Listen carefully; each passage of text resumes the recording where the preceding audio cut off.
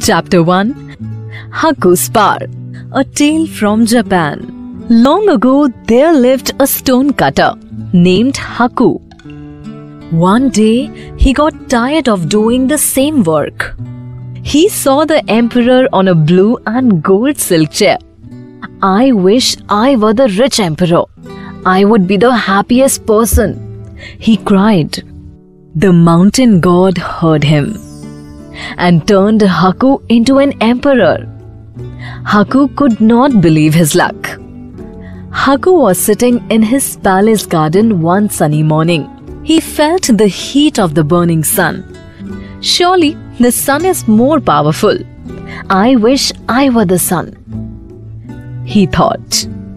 In a flash, Haku turned into the sun. Soon, huge dark clouds gathered and blocked him. Haku tried to push his rays through the clouds, but could not. "Surely the clouds are greater than me. I wish I were a rain cloud," Haku moaned.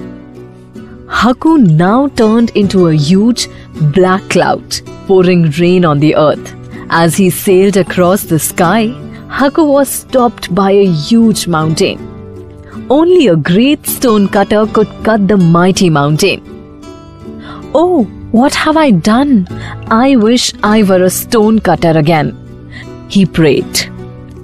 The next moment, he turned back into a stone cutter. He now started cutting stones again and lived happily.